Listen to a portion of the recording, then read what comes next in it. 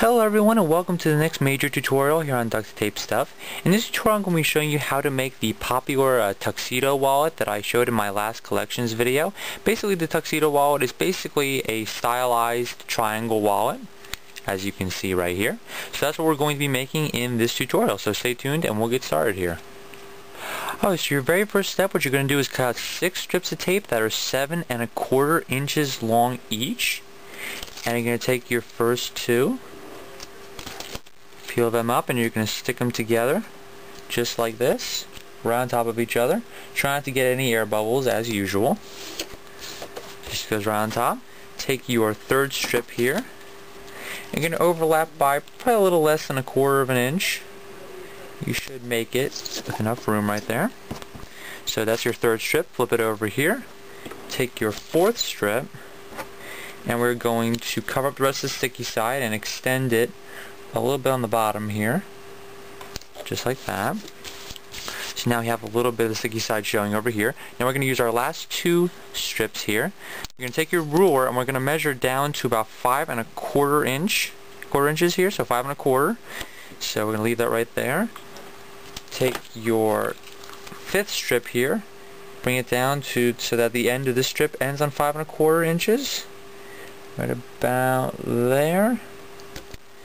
And stick that down. Flip the whole thing over, and now obviously you have your last strip, your 6th strip. And you're going to cover up the rest of the sticky side right here on the bottom, just like that.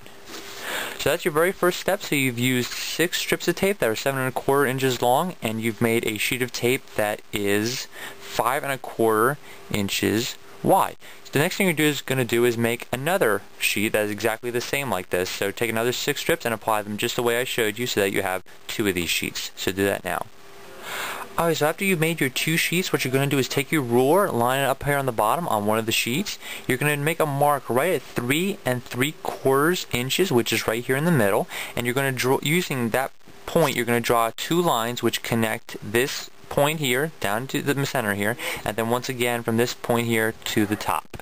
So then after you do that, you can just take your sheet here, and you can kind of see the lines on there. They're kind of faint because I did in pencil, but nevertheless they are there. You're going to trim these sheets right on the lines so that you have a triangle left. Unfortunately, these pieces here are just really just extra pieces. Unfortunately, there's really not much you can do with those, so it ends up just being extra. So there you go, there's your triangle. And what you're going to do is you can use this piece as your template for the next piece. So just line it up right here, and then you can very easily just trace the lines right onto this piece and then cut it out exactly the same way. So do that now so that you have 2 of these triangle pieces. So once you have both of the triangles cut out, you're just going to make sure that they're exactly the same. It's very important to make sure that they are identical and line them up just on top of each other. Next thing you're going to do is cut out 2 strips of tape that are 6 1/2 inches long. It's about roughly 6 1/2 inches, which should be the length of each of the sides here. Bear in mind, not the top one here, just the 2 sides, because this side is longer than these 2 over down here. It's not a perfectly equal triangle. So you're going to take your roughly 6 1/2 inch strip here, turn the triangle to its side, and you're going to connect the 2 just like this. And it's going to overlap a little bit on the sides, but that's perfectly alright, because once we flip it over and seal it down, we'll just trim off the rest. So you're just going to wrap it around and stick it down just like that. This will effectively cover up and connect the one side of the wallet here. So now you take your scissors, and obviously you can see it's overlapping on those 2 sides. You just take your scissors and you just trim over there so that you can get into there, just like that. Take that little piece off. Okay, and we have obviously down here, this is the bottom of the wallet down here, and I'm just going to trim right along the edge here so that it looks like once again like a perfect triangle. Okay. Next thing we're going to do is do exactly the same thing with this 6 1/2 inch strip, just on this side, and didn't do any trimming if you need to. So after you connect those two sides, that effectively creates the pocket, the main part of the wallet here. So you got one strip here, then that connects it to, and obviously you're going to leave this part open. Next thing we're going to work on is the credit card holder, which goes right here, because bear in mind I do have a credit card holder on my other Tuxedo wallet that I have.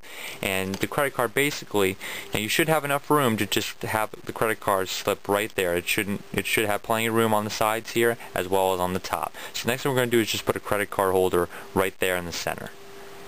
Alright, to make the credit card holder, remember that this credit card holder is going to be up and down as opposed to our normal credit card holders, which are horizontal. So we're going to have to actually use 4 strips of tape. Now these 4 strips of tape are 3.5 inches long, which if you make a lot of credit card holders is just a little bit over a credit card's length. So we're going to stick the first 2 together, just right on top of each other, just like that. Take your third one, and then you're actually going to measure with the credit card here.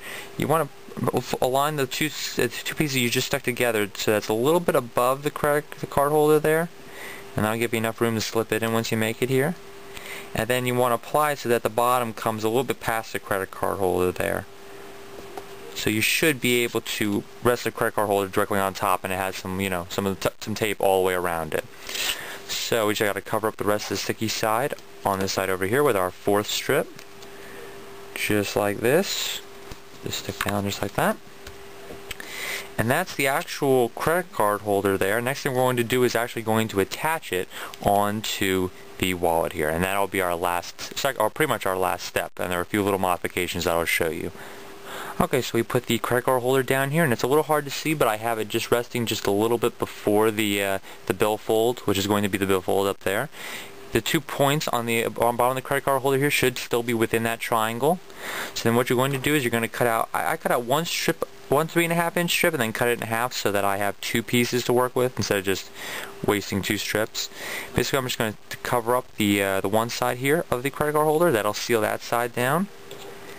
Then I'm going to take my second piece, and obviously I'm going to come over to the other side here, and this will seal the left side of the credit card holder down, just like that. Next thing I'm going to take one more piece, which will be the bottom part of the credit card holder here. Just line it up with the credit card holder, and then just stick it down.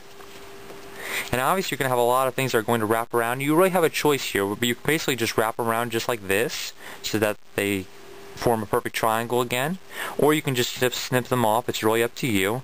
I'm just going to fold them over here just like this. But like I said, it's really up to you. So there you have your credit card holder, which is right there. Now bear in mind, this isn't in the billfold, this is in a credit card holder, which is right attached to the billfold, which is right there. So now I'm going to show you a few little modifications of when you fold it, as well as coloring it. So that's going to be next. Alright, when it comes to folding, you definitely want to make sure you have the credit card in there or some other thing that's exactly the shape of a credit card, because when you're folding, that'll give you a little bit of an idea of how to fold and how even it's going to be when you fold it all together. So basically for this piece here, as you know on my other Tuxedo wallet, this piece doesn't really serve any function because obviously it's sealed up here. This is where the credit card holder ends. So basically I just cut a little slit in the credit card holder here, and then this point just tucks right into there, and basically it doesn't move at all. So that's actually a little slot cut in the credit card holder right there. So basically what you're going to do is, for here you're going to take the right side or the left side, depending on which one you want first, and you want to make sure obviously the credit card holder isn't being bent. That's why you put it in there, so you know how much you're folding. And you fold that side over, and there you have your Tuxedo wallet. Now there are a few ways that you can make sure that these 2 flaps stay closed. They're really going to fight you when you first start off, just because there's a lot of tape here that's really going to try to bend itself back. You can cut a little slot over here and then slip this piece in, which just like you have down here.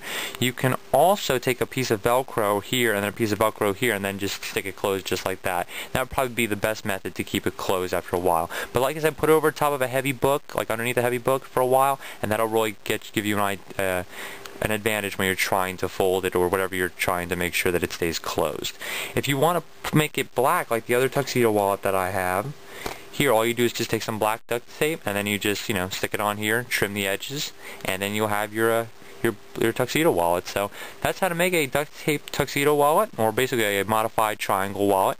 I hope you guys enjoyed this tutorial, and I will see you guys next time. So check out my channel if you want to, and check out some of my other videos. Take care. See you next time.